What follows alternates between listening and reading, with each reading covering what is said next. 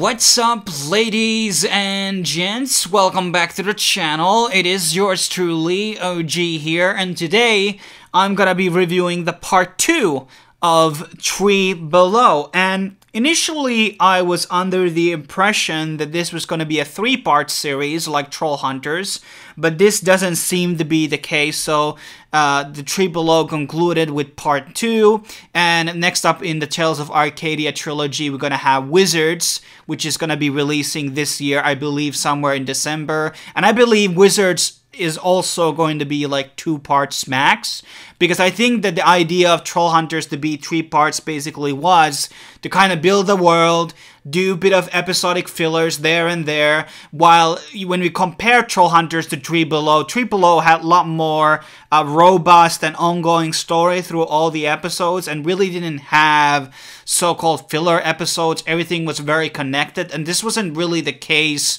with every Troll Hunters episode out there. So because the world is already very established and you kind of know a lot of the characters in the world, you don't really need to do that much explaining and filler episodes to kind of like give an understanding to people what the world is about.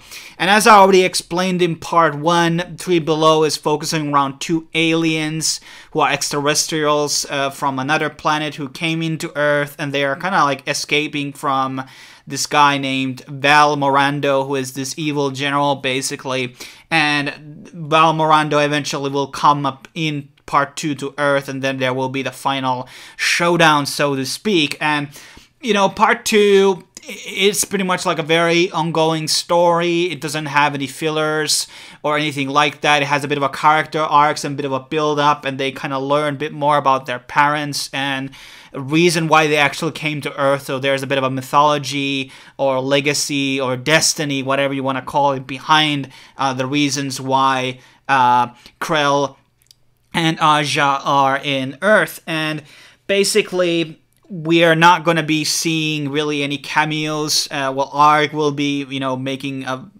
2-3 episode appearance. Well, I think actually more than that, maybe 4 or 5. And we don't actually see any Jim. We're going to see him a lot more in the Wizards part. I think that's going to be focusing him on a lot more, and Claire. And there's also this Gothic character which appeared on part 1, and he made a small cameo in part 2. I'm gonna be suggesting that he might be one of the Wizards. That's my belief. Maybe our geeky duo also might be becoming Wizards. I'm not really sure. I mean, Toby already kind of got like a bit of an upgrade along with Claire, so I don't know if Steve and Eli are going to be getting some type of a power-ups actually in part 3. I don't think they're going to be Wizards. I don't think that they're going to be in a major focus in part 3. It's going to be Claire, and there's probably going to be 2 or 3 new characters that they're going to be introducing, which are going to be Wizards, basically. And I think there's going to be a lot more play with Jim, definitely. But when it comes to 3Below, as like reviewing it as a whole, and part 2 and part 1, I think part 2 was better. I think it was a bit more action-packed. I think that this general assumption is that it was better. This is the feel that I got. I don't really have any real arguments to say. I just feel that it was better than part 1. Not significantly. I don't think that they were fundamentally too different. Obviously, the timeline of part 2 takes after Troll Hunters, while the part 1 was kind of going on at the same time.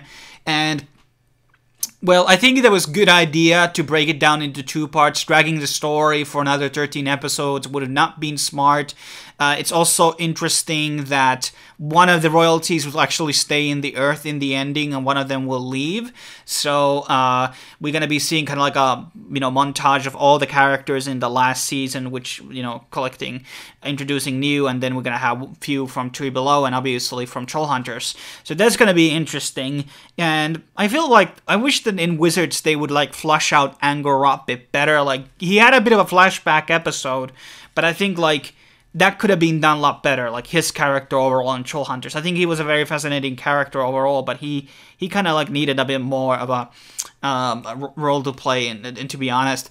And You know, was this 3Below better than Troll Hunters? I don't think it was. I think that, I don't know, maybe it was the designs or something about the fantasy setting was more appealing to me than this sci-fi stuff. I mean, I generally like sci-fi, but I mean, I like 3Below, but not maybe not as much as Troll Hunters. I think Wizards is probably going to be better than 3Below, but I mean, by all means, still watch 3Below if you're a fan of Troll Hunters. I'm pretty sure you will enjoy it. The comedy and everything is quite similar. I think there was a lot of Luke farting in this one, and I'm not really a fan of toilet jokes, but it's really a series made for the younger audiences, obviously, so maybe it's appealing to them, but this was kind of cringy.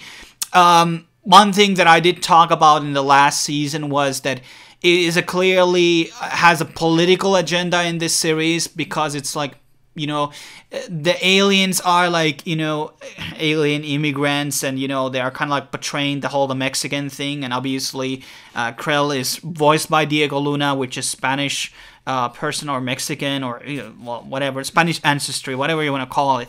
And I think that it was somebody made a good comment on Reddit about the fact that there was not really anybody challenging the idea in the series that immigration might not be a good thing. In the second part, like the army general of like the equivalent of FBI or whatever was just inviting like, well, Morando can come here and will help us to, you know, become the next rulers of the world, and we allow these bounty hunters like blast up and destroy places. Like, this type of logic really didn't make sense really in the story, and like in terms of like, even like when we look at it from a lens of immigration, like why would you want to have these things in your city, which is very peaceful, to have all these things happening.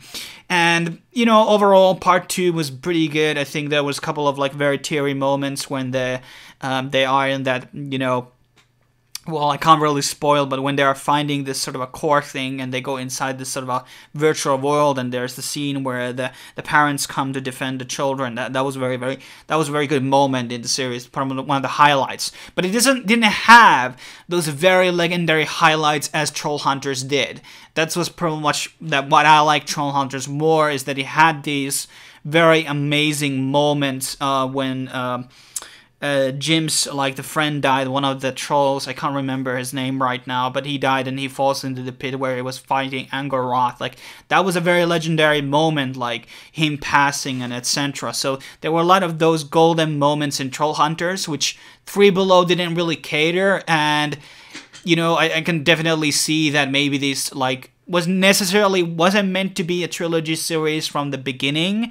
Troll Hunters just became very popular, and it could have been just like Troll Hunters, basically, and 3Below and Wizards could have been like side stories and basically like additional season or something, or story arc inside Troll Hunters, instead of like being their own shows. But I mean, more to watch, it's not a bad thing. And the series finale, the 13 episodes, ends on a cliffhanger where there is this sort of a, well, probably a very major figure in part 3, which is gonna be, well, I don't know, it seems to be a mentor of teacher of sorts, and he will be like asking, you know, basically Eli and Steve to join him, which is weird to me because as I said already, I made my assumption that they're not gonna be wizards.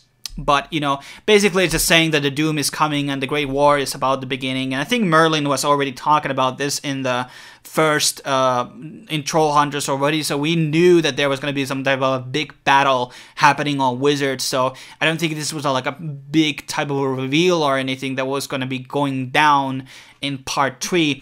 Also, the female character that they introduced on the part 1 already, who seems to be like a betrayer or something, like that like element, like that was kind of like a weirdly played there. I just really didn't see much sense of this character and a lot of her interactions and the kind of like betrayal of Warvatos Vex. Like that arc didn't conclude there. That was pretty weird, but. That's kind of like wrapping up this review. I'm not gonna make this any longer.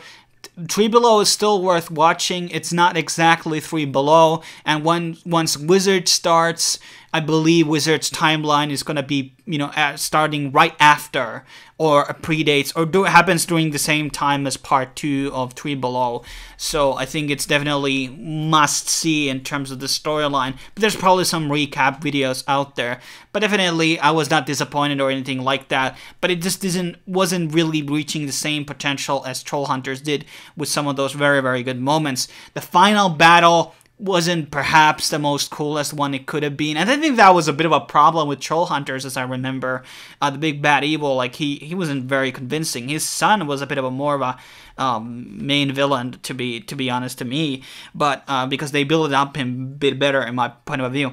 But thanks for watching. I will see you guys next time on the next review, whenever that may be. And I'll see you soon.